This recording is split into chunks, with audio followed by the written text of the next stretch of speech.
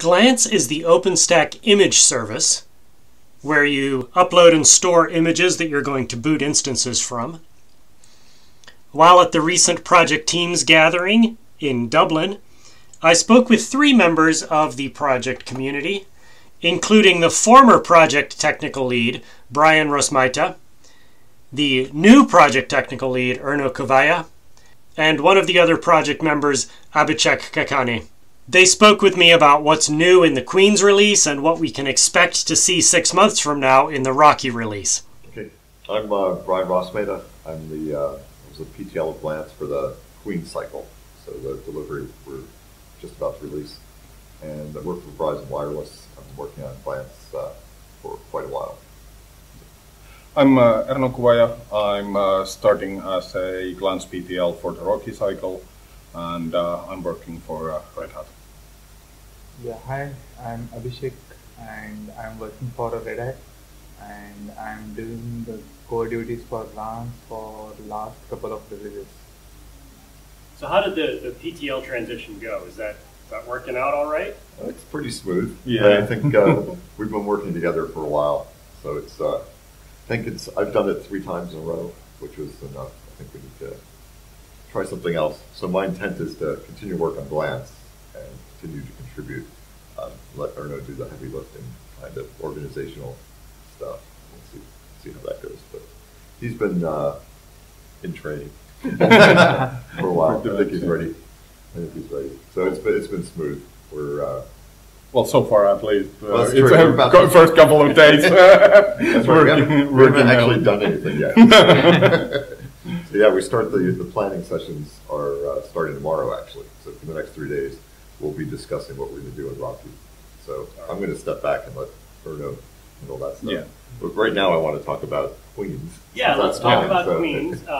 Tell us what you accomplished and how much of what you told us last time actually happened. So we actually, I guess last time we were at the point where we introduced an experimental API to do image import. So that's been completed as a, so we released the 2.6 image API as the current API for Glance and for OpenStack. Well, it'll be released tomorrow.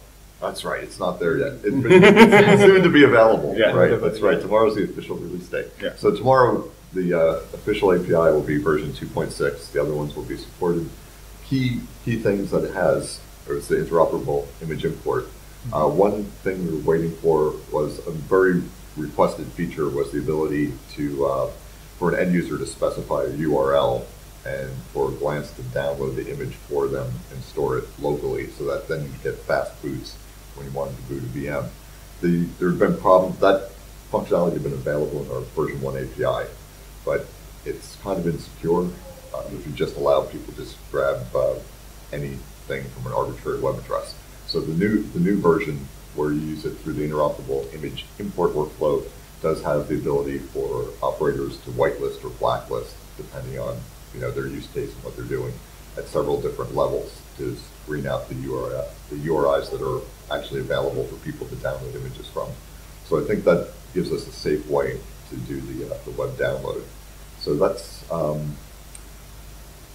the main thing we delivered. Additionally, there's the idea of the interoperable image import is that it's from the point of view of the user, it's the same thing across all clouds, but from the point of view of the operator, you have the ability to customize what happens to the data your user gives you in case you want to screen, or in case you want to screen the image itself, or in case you want to put special metadata on it. You have that ability. So we do have a plugin structure now for people to introduce plugins that are part of the chain of the import process.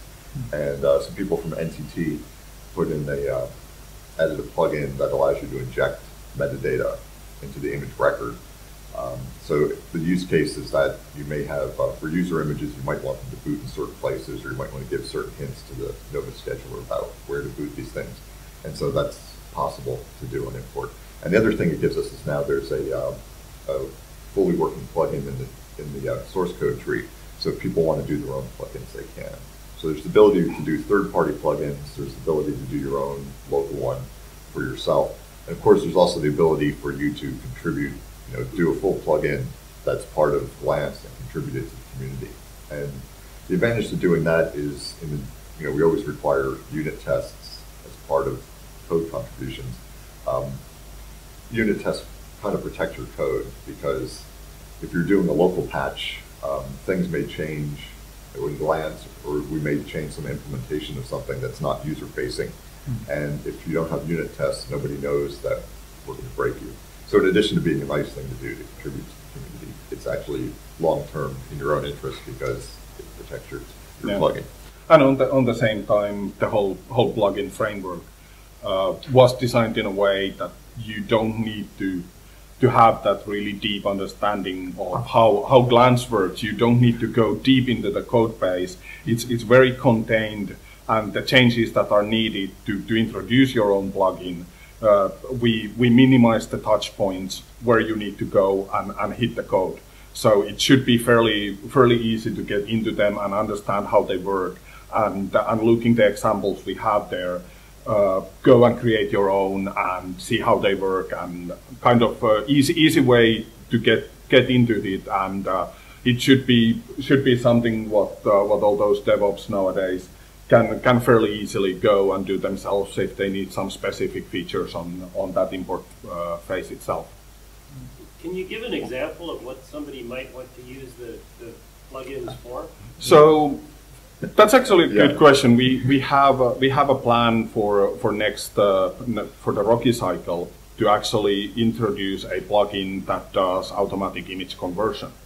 So, for example, we have a majority of OpenStack deployments utilizes Ceph as a storage backend, and Ceph works really well with images only when the image is in raw format. It needs to be expanded. It needs to be pure bitstream, so that Ceph can apply its own magic and make it really efficient.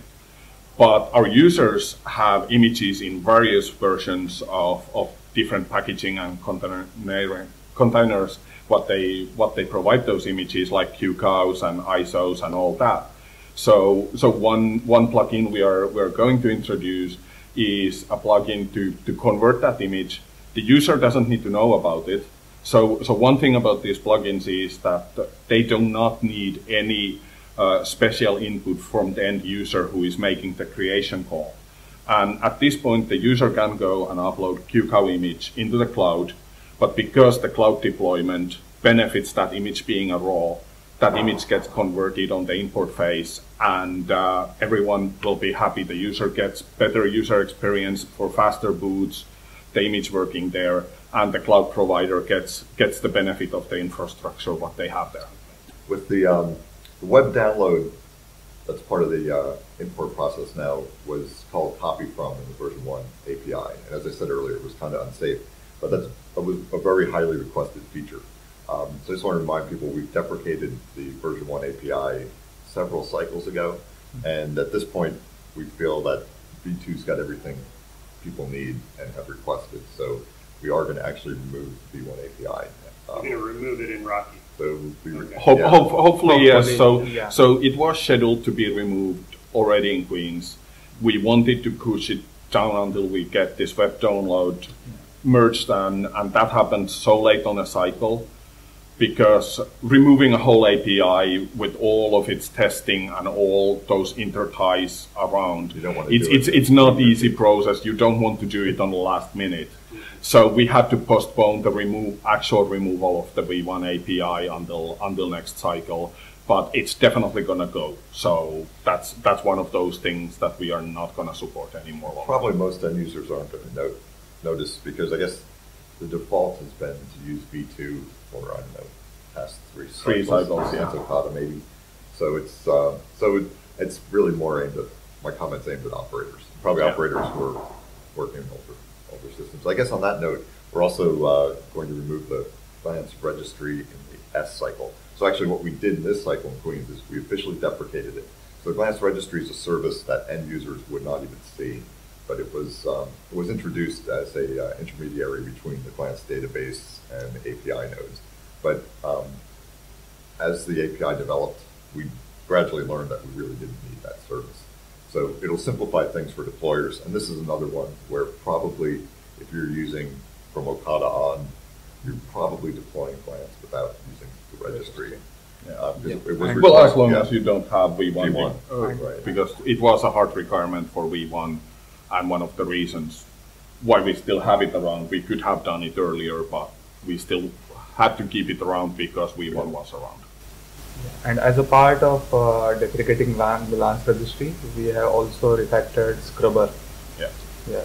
So earlier Scrubber was using Lance Scrubber was using registry, but now we have removed that part so that it is safe to remove deprecate the registry and remove it at all. Yeah. That's another, it's an operator thing, so end Yeah. users won't even know about as it. far as operators are concerned. It's the tool that takes care of scrubbing the data of delayed deleted images. So we've simplified it, it should behave better. Yeah. And it'd be nice. And then I guess maybe you want to say something about what's coming in Rocky. Give Yeah. some hints with the Before that means Oh. in Queens, I'm really proud like how Lance team has worked because lately we have really shortage of the people and we have managed to pull out the things. yeah, Yeah, that's something. Truly that's- being proud of this release. We got a lot in. Yeah. We got lots of work finalized with very skeleton crew, and big kudos to Abhishek here. Actually, the image import would not be on the state where it is without him writing all the testing for it, finding tons of bugs and fixing them so that we actually have stable API to release. So that is definitely a big thing. What we are here as a team representing, we can be proud of this release that is coming out tomorrow. So Rocky, you still haven't had your meeting yet, but what do you know will be in Rocky already? So with Rocky, we need to focus quite a bit on stuff that happens under the hood.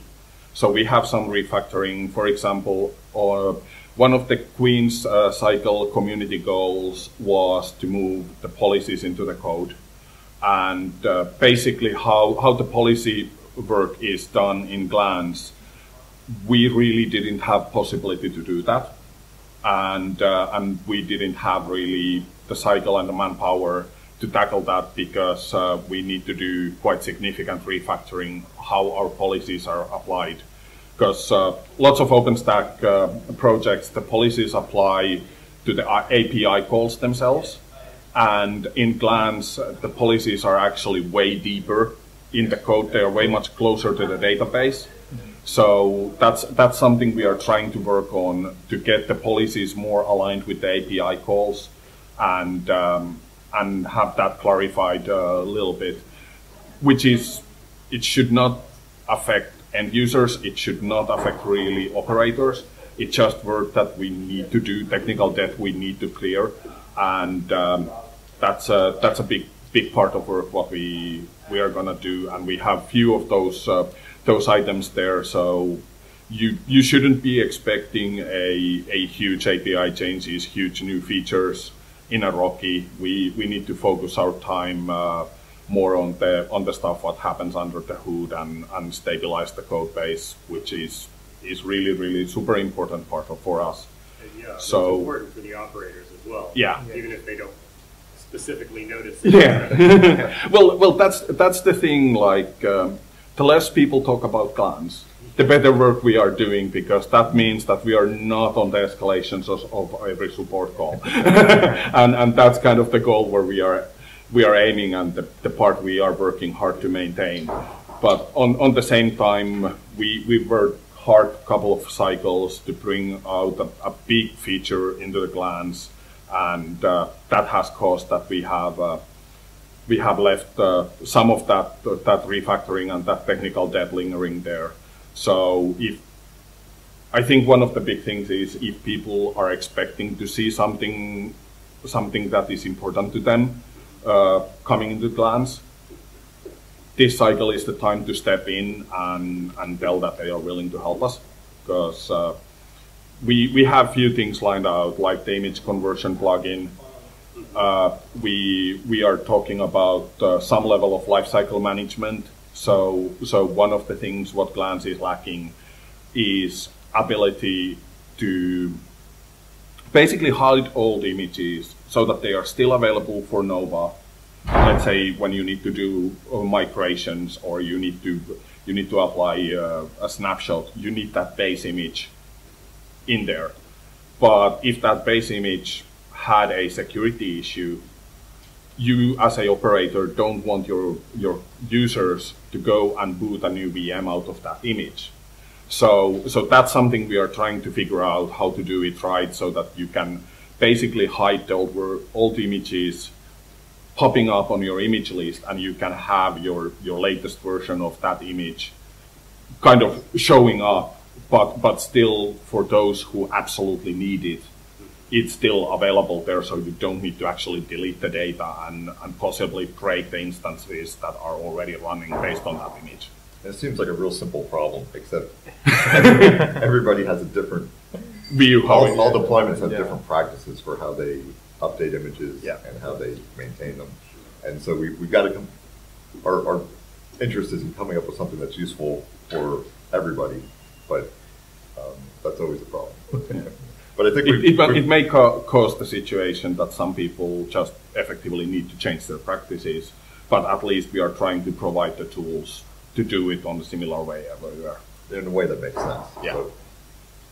So I think those are the kind of the highlights we are looking forward for Rocky, the V1 removal, the image conversion plugin for the import, and the hiding the inactive or old images there. But that's probably all what is gonna be kind of visible changes for mass audience, unless we get a good pool of new contributors with fresh ideas who are willing to work with us and make those features happening what they think they need.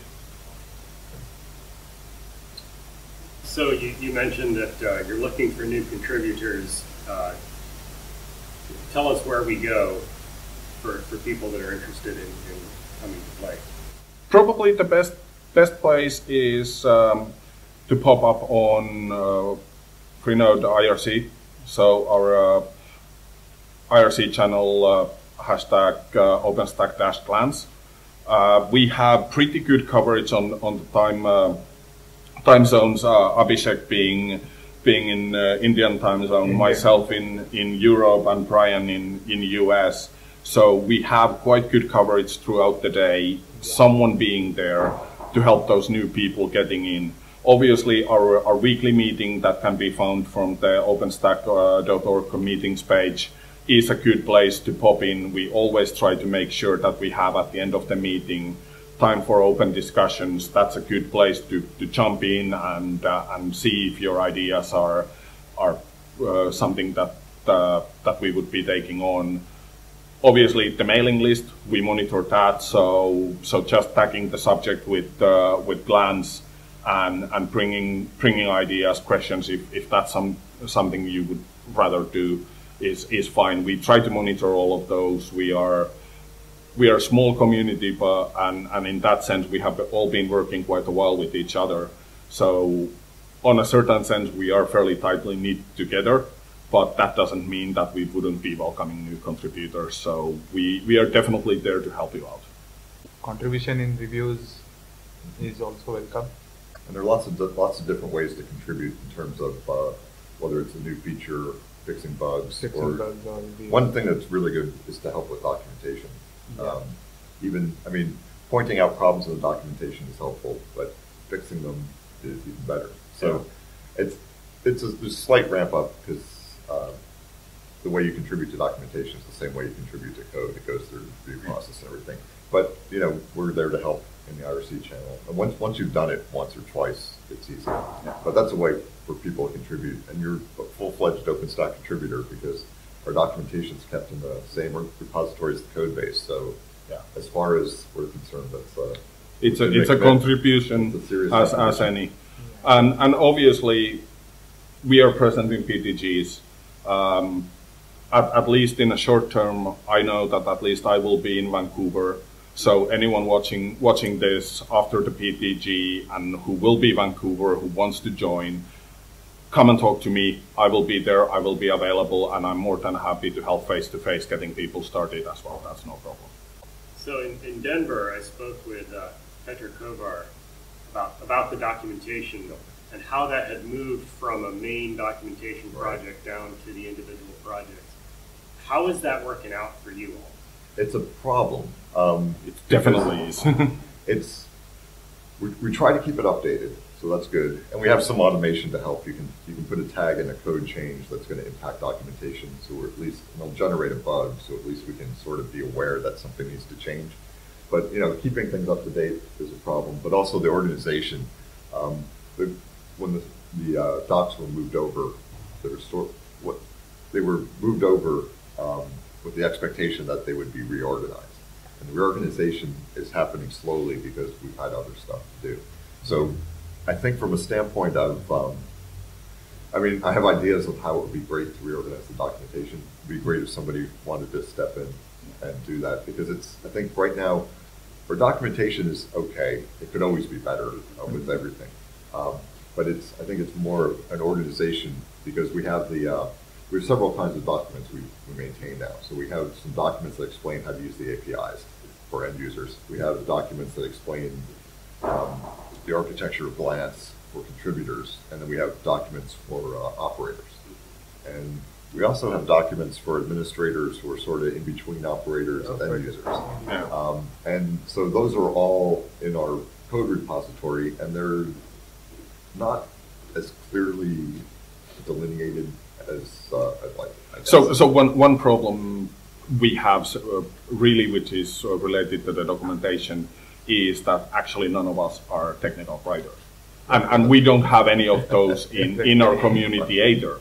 Which means that all the documentation changes what we are making are a bunch of nerds writing tech, and the problem is that what might make totally sense for us and look clear for us might not be something that is clear and understandable for a person who is freshly jumping into Glance, trying to learn it as a total newbie and don't have the vast knowledge of the service as we do.